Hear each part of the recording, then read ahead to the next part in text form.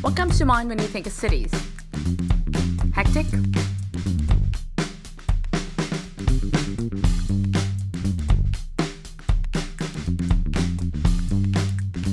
Free subway music?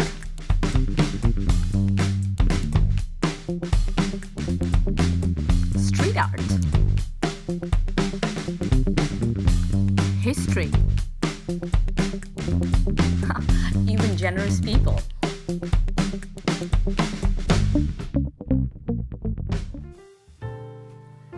And places that open your mind, like Persephone bookstore.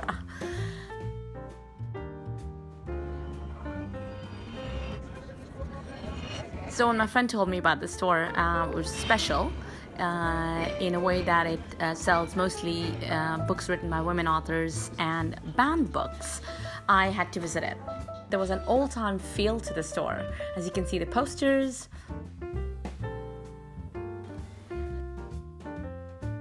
There were teapots. There were flowers. A little pink.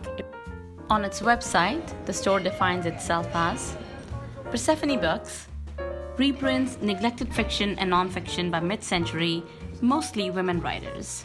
All of our 135 books are intelligent, thought-provoking, and beautifully written, and are chosen to appeal to busy people wanting titles that are neither too literary nor too commercial.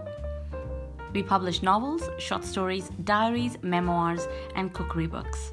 Each has an elegant grey jacket, a fabric end paper with matching bookmark, and a preface by writers such as Jilly Cooper, David Knudsen, and Elaine Showalter.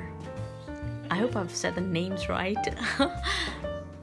But what I also loved about the store was that it had such unique decor. The moment you walked in, you felt like you were in an old space. And they have friendly staff, and I got to interview Sophie, who was working there at the time. Here she explains to us how she wraps and what is special about the wrapping paper, and then they actually stick in a bookmark which has some special information on the it's from the jacket of the book. In Bloomsbury, and I'm wrapping up one of our new books that we published this year, and it's in a replica of the Times article from 1918 about the trial that was about this book when it was brought out. And because it's a gay conscientious objector, the character in the novel, it was banned for seeming to prevent young men from signing up to join the war, and so it was banned. So that's why we're wrapping it in the image of the Times article, because it's exciting, it's a great story, and it looks like this with the pink ribbon. Come on. Okay, I'm going to stick the bookmark in the back, and these are the end papers as well from all the books. So this is a print from the year the book was first published. What year was that? In 1918. And as often happens after you visit a bookstore, your mind just opens. And when you walk out, even in a city like London, everything just expands. Thank you, Persephone Bookstore.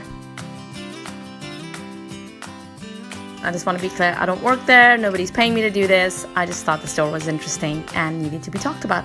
So, if you ever go there, if you're in London, check it out, and you like it, go home with a book.